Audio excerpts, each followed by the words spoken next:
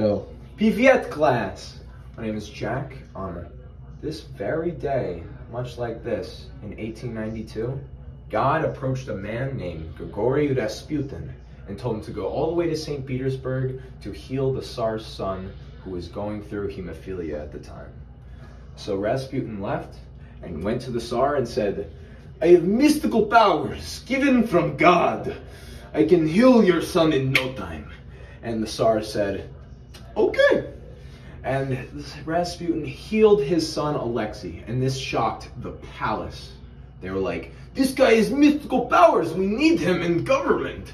And he was number 2. They were so grateful he became head dog, and he was a heavy influence on the empire. Now, you know, when he spends a lot of time with the Tsar, you tend to spend a lot of time with the Tsarist, and if you know what I mean, then you know the public isn't going to like that. They're not going to like it, all right? Rasputin, he stood tall, 6'4", dark, long brown hair, very weird-looking man, beard, raggedy, all the way to the neck, big nose, pushy eyebrows, and bloodshot eyes. People think he's the Antichrist. He could be the Antichrist. That's what the public thinks. And in 1914, God came back to Rasputin and told him, "You must go back to Siberia, to your village. You are needed there." So Rasputin goes all the way back to Siberia, to his home, and sees this noseless woman, like sitting outside his home. He approaches her with the intent of speaking about God, and the woman, the noseless woman, just stabs him. And Rasputin's like, "Why would you do this? I'm talking to you about God." And the woman is like, "You are Antichrist. You die." And legend has it, she sticks her whole hand in there like, oh my gosh. And it gets nasty. Then she leaves. And Rasputin's taken to a hospital where he is treated for a couple months, and he has nowhere to go. He feels like he's abandoned. He was just stabbed. He's alone. Now, this local politician named Felix invites him over to a dinner. And at that dinner, he is served with this whole platter of turkey laced with potassium cyanide.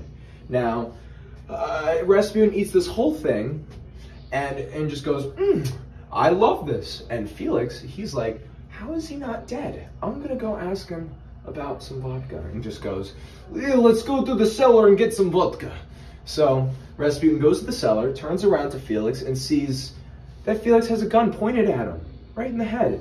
And Rasputin gives him the stare of all stares, and boom, bow, right in the forehead. He leaves to go party, and he feels this dread. Like, what if he's not dead? What if he's not dead? And goes back to the body, to the crime scene, and sees him. And all of a sudden, Rasputin lunges at him. This terrifies Felix, and Felix faints almost immediately. And Rasputin's just like, "I need to get out of here," and is stumbling off to the street 5 blocks away. Felix wakes up, goes, "Bow, bow, bow, bow, bow," and shoots him like 7 times in the back. Oh my God, Rasputin falls to the floor. Felix takes him into the trunk, takes him to a local bridge, yeets him all the way down, and you think that's the end of Rasputin, but no. The next morning, they check out the body. He was trying to get out of the ice. He wasn't dead. He had a bullet in his brain and nothing was stopping him. He drowned. He didn't die from the bullet wounds. He didn't die from the poison. He drowned. And this shocked the country. This shocked everyone. And it shocked me. Thank you, everyone. De los baños.